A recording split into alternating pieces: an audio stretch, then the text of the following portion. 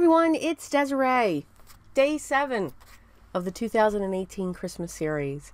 And for this video, I am going to feature Avery Elle. This is one of their new stamps that they just released this season. And I'm also going to use the die. And what's great is one die covers both of those snowflakes, which I think is ingenious. Who knew you could do that?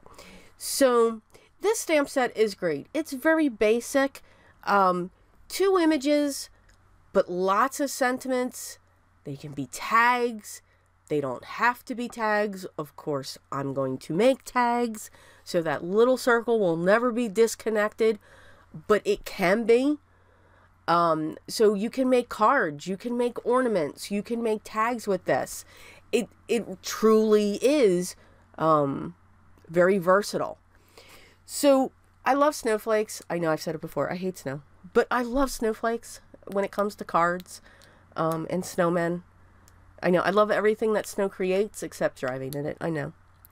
Lots of embossing we're going to go here. I am actually in this video going to create, I believe, 8 tags. And it took hardly any time at all. And I did it in a step process. So the first thing that I did, I chose my cardstock. So I went with blues, grays, and a red. I then, once that was chosen, I then set my stamps in my stamp platform like I'm doing here. And I just am going to town. I'm stamping with Versamark inks. There's one that I do use my VersaFine because I do want a black outline. I'm using clear embossing powders. I'm using silvers. I'm using my gold sparkle. Now all of the embossing powders that I am using are by Recollections. I'm just trying to think if there was one that was not, but they are. I mean, I have a silver tinsel. I have the gold sparkle. I have the opaque sparkle. I'm using my gold. I think I have a champagne that I'm using. So all kinds of colors. And again, everything's going to be listed down below. So then I got smart and figured, okay, I'll put 2 snowflakes on one piece of cardstock. Didn't think of that before. So again, you know, we learn as we go. You know, before you were watching me stamp one at a time. So from each of these colors, so I have a light and a dark gray, the red and the blue, I have 2 of each. So that's how, with 4 colors, I have 8. And you can just see all the different looks that I'm getting. I put some gold with the gray. Didn't have to be silver. I put some black with the red. It didn't have to be gold. It didn't have to be clear. You know, we can do, there's the black onto the red. I think it's striking. I love red, gold, silver, and black for Christmas. It's one of my, that is my first go-to look for Christmas. My second actually is like a pool color, a navy color, and then a gold. That's my next combination that I absolutely love. Do I love the traditional? Absolutely. I love, but it's got to be the deep hunter green. It's got to be the deep cherry cobbler red, and then the gold and the silvers and the deep purples, and all of that. So you can see as I'm heat setting all of these colors, the different looks that I'm getting. Some have the glitter sparkle. Some are just the regular embossing powder. Again, champagne, silver, gold, gold sparkle, opaque silver tinsel. These are all the colors that I've used. And you can see this one die is going to fit on each of these stamped images, even though some have a round center, some of them have a square. Now, for the square center, what we want to make sure is that you're putting it on a flat side. You can see that one there, second from the left, the red, is not. So we should know where we're placing our dies. Yep. Just making sure. And there's my second piece. So I chose my craft cardstock. My favorite craft cardstock is by Recollections. I love the Desert Storm Nina, but when I'm looking for a true craft cardstock, I want the paper bag look. And Recollections has the best. So I am a fan of theirs. So I got those stamped up using the to and the from. And now I'm just setting up, separating the squares from the circles. And you can see I've got one that's kind of a oblong diamond. And that's okay. So now I'm choosing the other sentiments. I have Let It Snow. I'm going to be using, now while I'm using these, I'm also going to do more embossing sometimes. Okay, so I'm either going to use my white, and again, this is my Recollection, they call it Snow, or I'm going to use just the Versamark ink and clear. Because remember, when we use our Versamark ink on cardstock, and if we do use, or just let it dry, or use a clear embossing powder, it goes darker. You'll have a darker shade of that statement or image that you've stamped. So for those two, I chose to use my white embossing powder. So now I'm going to come in with my other sentiments, and this one says peace, love, and joy. So that one's just going to sit a little crooked, and I'm okay with it. Again, it's a tag. It's all right. So for this one, I did use, for the red, I used my clear embossing powders, and I have those lined up above me because at this point I had so many, I'm like, okay, we're just going to let them be in front of me. So you're going to see my arms going across. So again, I chose white, but again, for the red one, I just went with the Versamark ink and clear embossing powder. My next sentiment that I'm using here is Happy Holidays. Again, we're going to go in with the white, and I believe we're going to go in with the clear again. This one here says no peeking. I love putting those on my tags.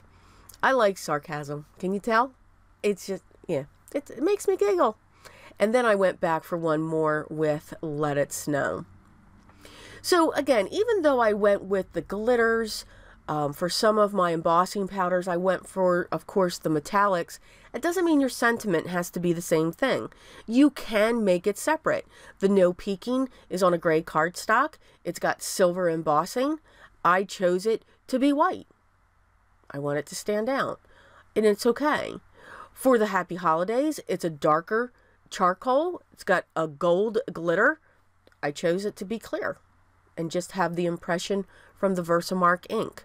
Same thing with the two that are in front of you as well. I just wanted to have the darker tone from the Versamark ink. So just know you can do that. Okay, sometimes, you know, you don't have to have, it's okay again, just because you have that champagne or silver or gold embossing powder means your sentiment has to be gold, silver, or champagne as well. You can do different things when it comes to these. So when it came to this whole process, the part that took the longest was making my tassels. That was just, excuse the thumb. You're going to see a couple more videos with that bad injury that I did to my thumb, and it had nothing to do with my craft room. Nope, this was outside of the craft room. But it's really bad. That's just got to sit there for a while. So I apologize. It's horrible looking, but I just need to have that many band-aids on it. When I chose my tassels, I chose some organza ribbon, and I get mine from Paper Mart. I think it is the best value for all the colors that they have available. And I use different baker's twine, which again I get from Paper Mart, or my hemp cord. I'm a huge fan of my hemp cord. I love my hemp cord. I was upset with that one I just showed there, with the blue one. I cut the tassels too short. Again, I do like long tassels that come off of my cards. Now, the opening for these tags is a little smaller than the one that I showed in a previous video. So you do have to pull on each ending just to tighten it up onto the ornament. I am not gluing these two pieces together, the craft and the embossed raised piece. I am just letting the tassel secure them so that they can be twisted apart. If somebody does want to remove the to and from, if I got carried away with what I was writing, they could just cut that away and still have the embossed image if they want to hang it on their tree, or do something else with it. You know, maybe pay it forward and give it to somebody else. They can certainly do that as well. So lots of options. Again, just because it's a tag doesn't mean that it's not unique. Doesn't mean that it's not a piece of art. It doesn't mean that you did not take the time to create it. So again, this is what you can do from a simple stamp and a simple die. You can have a lot of fun, dig into your stash, start using some of the items that we are finding. Okay, that was me. I was pushing that off onto everybody else. But this is what I'm able to do after digging. I've got one more corner. So these were a lot of fun. Again, the part that took the most time was creating my tassels. So again, whether they're ornaments, whether you want to put them on a card as a gift, whether you want to give these as a gift, every year my sister expects a very large box from me for Christmas of tags that I made. So I told her to stay away from my videos so that she doesn't see them. But every year, that's one of the things that she asks for. She wants all kinds of tags so that she can put them on her gifts when she wraps. So again, they can be a gift for somebody. All the products that I used in this video, of course, will be linked down below. And as always, if I should forget something, please let me know and I'll make sure you get that link. If you have any questions or comments, leave those down below as well. I'll get back to you as soon as I can. I do try to answer each and every comment that is provided, as long as I can and as long as I see them. So keep that in mind. Sometimes I see them, but I can't answer, so it doesn't mean I'm ignoring you. But remember what is most important. Again, we're back to those two things again. If you like this video, hit the thumbs up, but by all means, subscribe. Love to have you here as part of the community, just so I can show you some tips and tricks and a few techniques that have worked for me. I'm always changing something. But what is absolutely most important to me, every day, always, be creative.